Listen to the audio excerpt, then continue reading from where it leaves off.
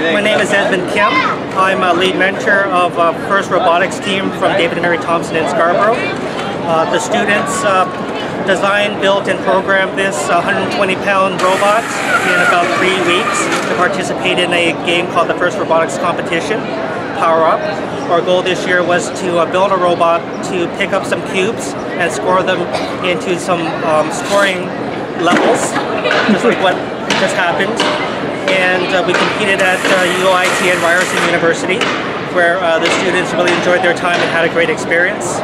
And we're here to celebrate our achievement with all the other makers here, because we went through a strenuous time of perseverance and determination and a lot of YouTubing and networking.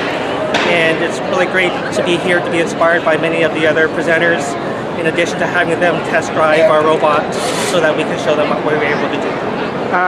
What kind of parts did you use? Did you use a bunch of Arduinos and stepper motors with it, or it's something more complicated? Oh, it's about to run you over.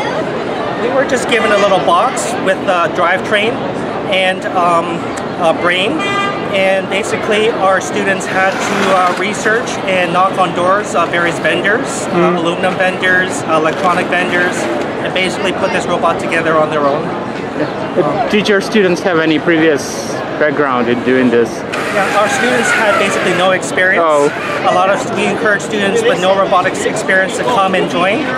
We wanted to let everyone know that they're not building this by themselves, but it's a team effort.